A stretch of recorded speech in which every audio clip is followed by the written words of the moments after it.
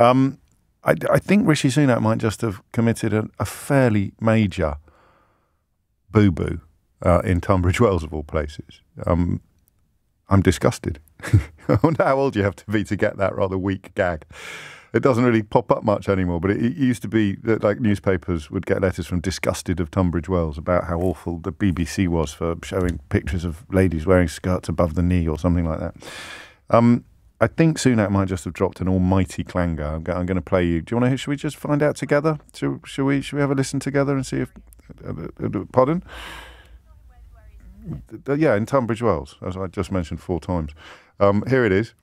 I managed to start changing the funding formulas to make sure that areas like this are getting the funding that they deserve. Because we inherited a bunch of formulas from the Labour Party that shoved all the funding into deprived urban areas, then that needed to be undone. I started the work of undoing that. You did what?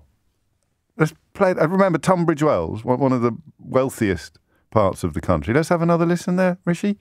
I managed to start changing the funding formulas to make sure that areas like this are getting the funding that they deserve. Because we inherited a bunch of formulas from the Labour Party that shoved all the funding into deprived urban areas, then that needed to be undone. I started the work of undoing that.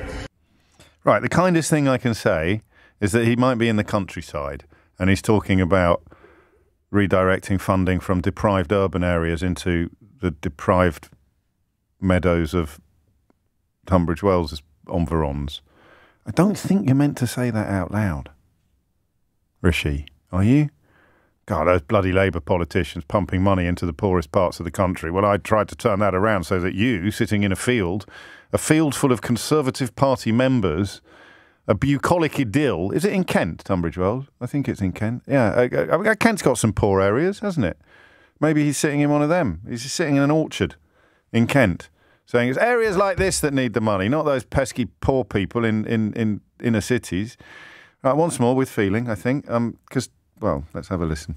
I managed to start changing the funding formulas to make sure that areas like this are getting the funding that they deserve. Because we inherited a bunch of formulas from the Labour Party that shoved all the funding into deprived urban areas, then that needed to be undone. I started the work of undoing that. Wow. I mean, I guess if you're in Royal Tunbridge Wells speaking to Conservative Party members, it might be quite wise to tell them that you've started redirecting money in their direction and away from the poorest enclaves in the country. But I don't know that you should have let them get it on tape.